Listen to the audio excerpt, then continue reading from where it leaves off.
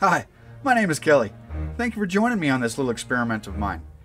I want to see how the AI art generators interpret our favorite books into images using the words from the book, in much the same way that we form the image in our heads as we read the book. The only rule that I have is that I must use the first image that AI presents to me. I cannot alter it in any way, shape, or form, or attempt a second try. This can lead to some pretty wild images, which we're about to see in today's video. I know someone asked me to cover Greek mythology, but for the life of me, I can't find who it was. It might have been my wife, or maybe a friend in conversation. If not, and it was you, I apologize for not remembering. Don't get old. But I thought it was a great idea, whoever mentioned it. I remember Clash of Titans being a fun movie to watch when I was a kid. Would AI be able to render the images of these myths in the same way? For this video, I asked ChatGPT to list 20 of the most known examples of Greek mythology in a visual prompt format. I then copy and paste each prompt into the text-to-AI art generator known as Leonardo. Leo renders the image in about 8 to 10 seconds, and the following images are the results.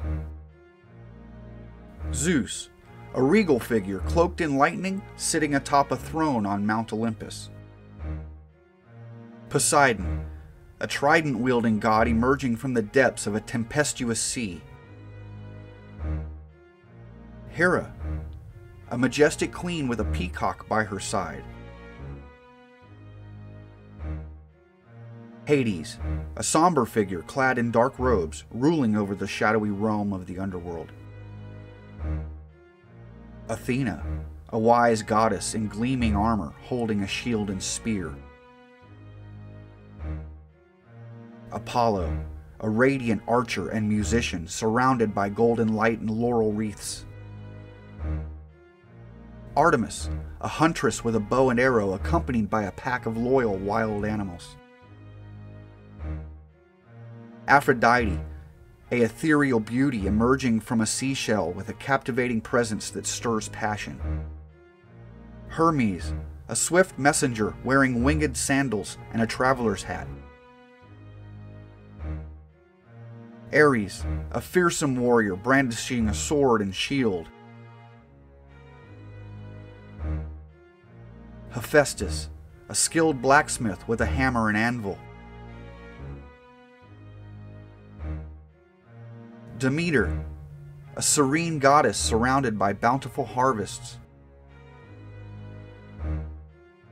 Dionysus, a jovial figure crowned with vine leaves holding a goblet of wine.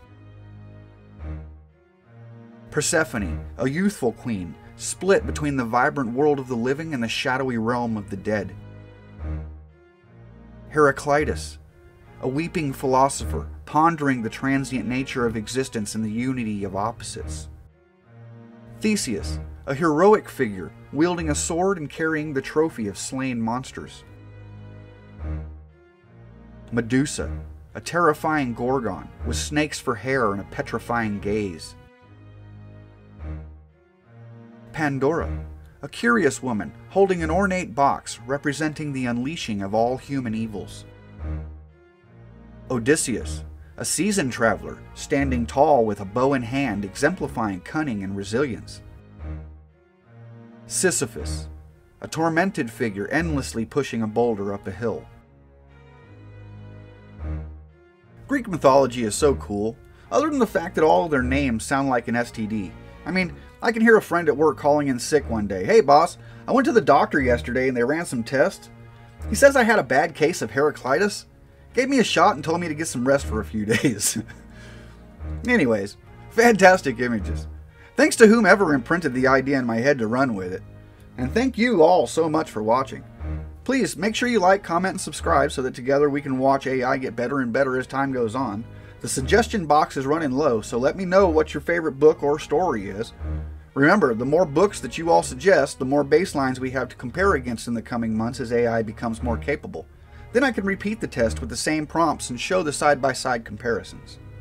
We'll see you next time. Take care.